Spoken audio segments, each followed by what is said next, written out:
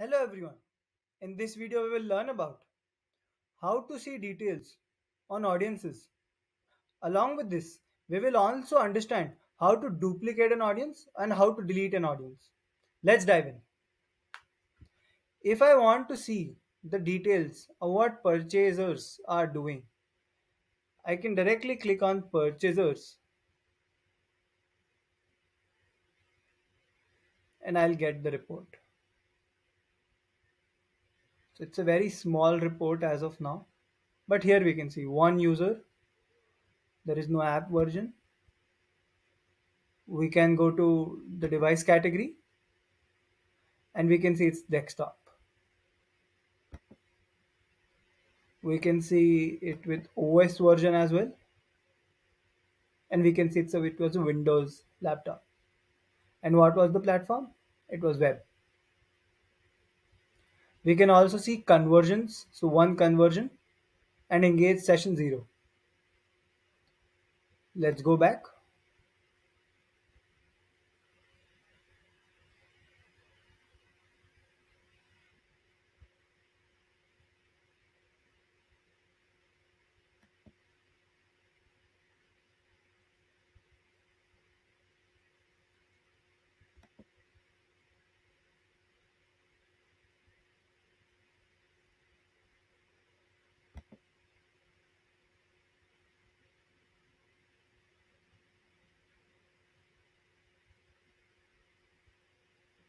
If you want to change the report for this particular audience, you can do that.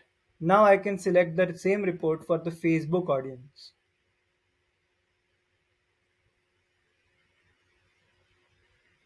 And now we can see there is no data available for the Facebook audience.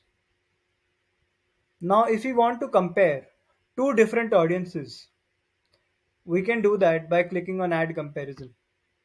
We have already made a detailed video on how to compare different dimensions. Please visit that video to understand how to compare different audiences. Links in the description. Now let's go to audiences.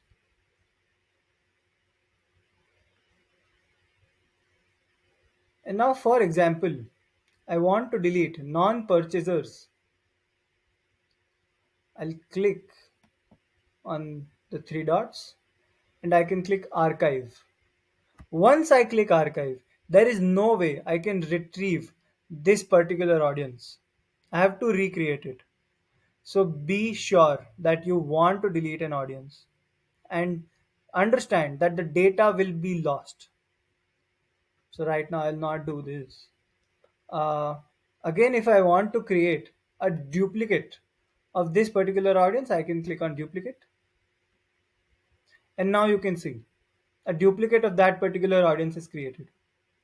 For example, if I only want e-commerce purchases, I can now remove this and this audience will be only non-purchasers.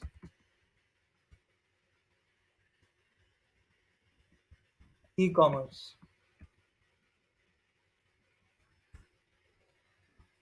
As we can see, with the help of duplicate, we didn't have to create complete audience and have put the setting again.